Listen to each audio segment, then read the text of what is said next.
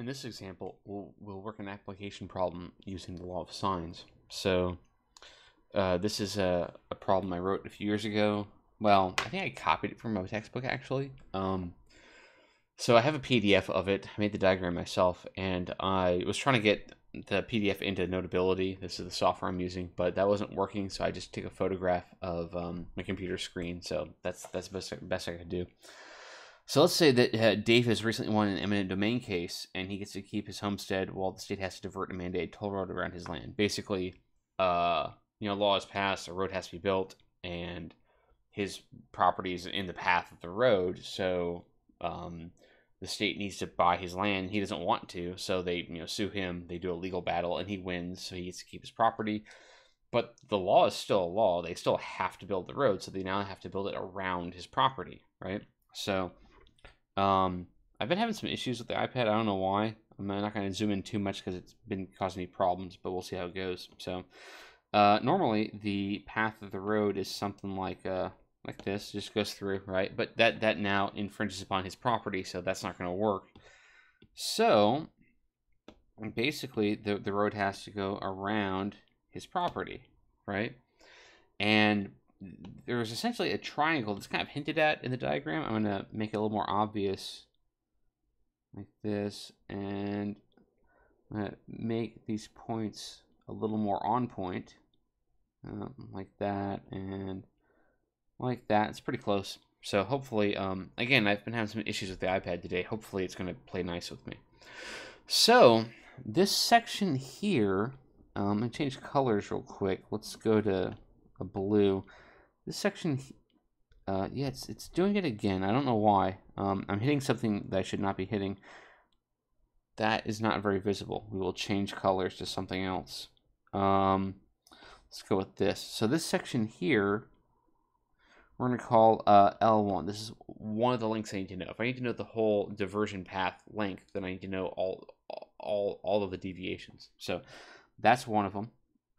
This path here, let's call this L2, and then this path here we'll call L3. So I need to know those path lengths, right? Now, it turns out, if I change colors, that this path is one of the sides of the triangle. I'm going to call this S1 for side 1 of the triangle.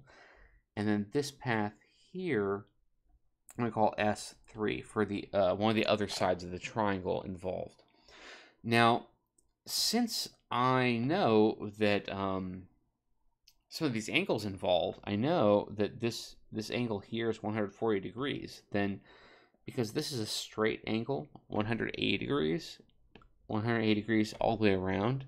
Since I know that this is 140 degrees, well, out of 180, what's remaining is 40. So I know this interior angle here is 140 degrees. So I can label that 40 degrees. Okay. Over here on this side, since again I know that this straight angle is 180 degrees, and I know that the exterior is 135, that means that I know that the interior angle is 45 degrees. Okay. This also allows me to find this angle here. Basically, I'll call this theta.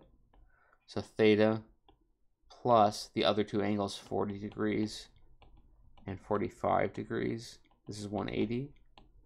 If I subtract 85 on both sides, I'll get that theta is 95 degrees. So I know what theta is. That'll become important in a few minutes to find L2.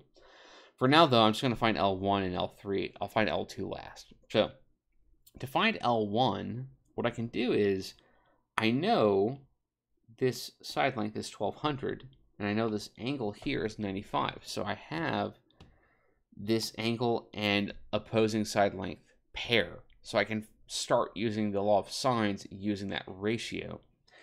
And then I can use this ratio. L2 is in the way, sorry about that. But basically 45 degrees to L1, that's a ratio I can use for the law of sines. So what I can do is the following. I can say that sine of 45, sine of 95 over 1200. Let's zoom out for that.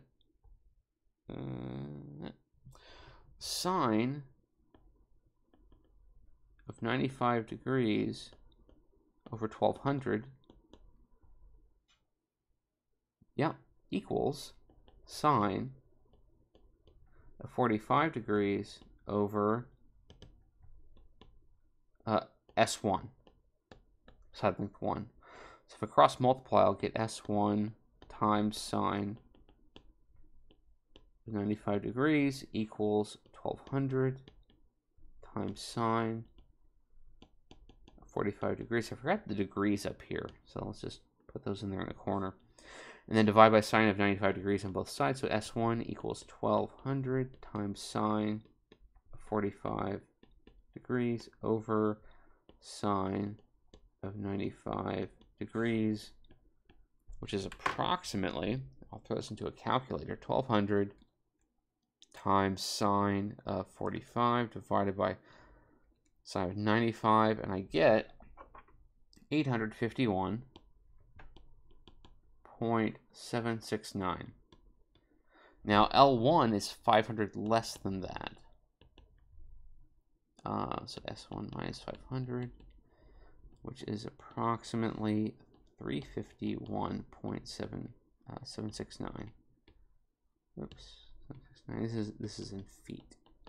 Okay, so that's L1, basically 352 feet. Okay, so I found L1, right?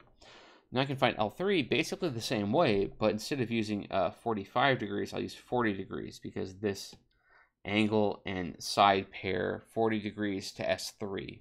I can use that ratio.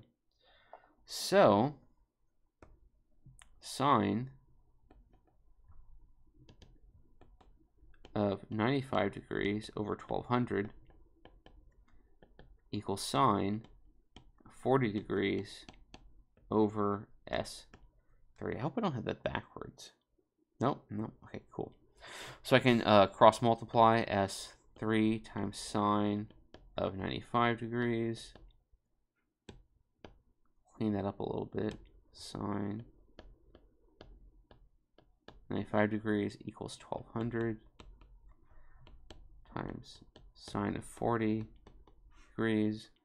So S3 equals 1200 times sine of 40 degrees divided by sine 95 degrees. And that is approximately, say, 1200 times sine of 40 degrees divided by sine of 95 degrees. And it's 774.292. So that means that L3, which is S3 minus 500, is going to be about 274.292 feet. All right, we are almost done. I found S3, well, L3 and L2. I'm sorry, L3 and L1, I mean to say. So if I go back up here, I still need L2. Now, how am I going to find L2? I don't have, you know, the information for this triangle. How am I going to do that? Well, it turns out, oh, I think I hit undo too many times.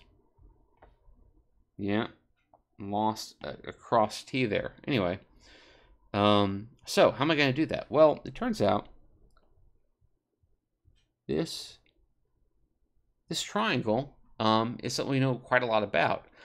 If we make the assumption that the base of that triangle, I guess will that L2, if we assume that that's parallel to 1200, well, then we can proceed. We can get some information, because if those two are parallel, then that means that I know this angle here and this angle here, okay? So let's assume that, which we'll discuss later is not necessarily correct, but we'll assume that for now, because it seems reasonable. Like, why would that middle path of the diversion not be parallel? Like, of course you would do that. Like, why not? So let's just assume that for a second and see how that goes. And what do we get when we do that?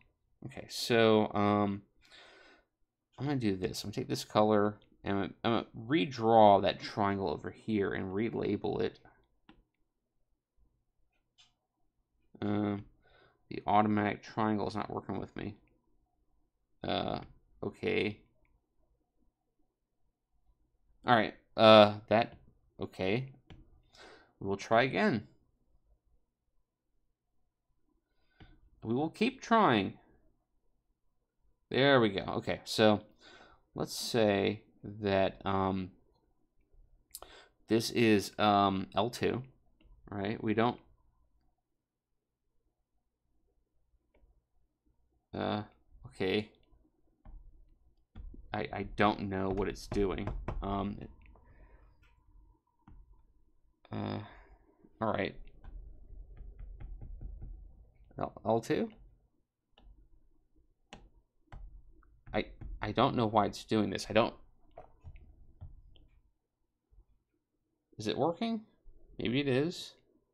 I think it's because I have a picture. I'm trying to draw in a picture is really the reason. So L2, okay, fine. 500. 500. This is 95 degrees. And yeah, so because this is a parallel to this, we're assuming that I know those two interior angles, they're the same as the ones that we know, 40 degrees and 45 degrees. Okay, so now I can find L2 because I know this opposing side angle pair, 545 degrees, and I can use it with this in the law of sines to figure out what that angle is, or I'm sorry, side length, so I can find L2. So sine of 45 over 500 is equal to the sine of 95 over L2. So I can go back down here. So sine of 45 degrees over 500 is about, because again, we're making a big assumption, so it's not quite right, but we're going to go with it for now. Sine of 95 degrees over L2, okay? So I can cross multiply L2 times sine 45 degrees. That's about 50 times sine of 95 degrees, okay? So I can divide on both sides by sine of 45 degrees. So L2 is approximately 50 times sine 95 degrees all over sine 45 degrees.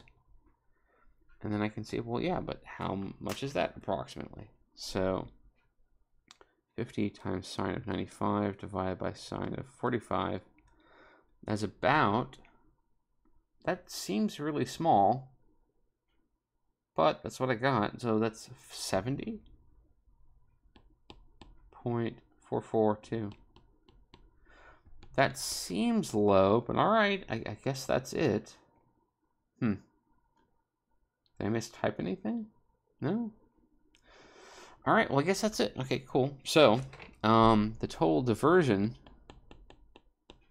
that's going to equal, well, L1 plus L2 plus L3, which is approximately, L1 was about 351.769. L2, 70.442. That still seems really low, but I don't...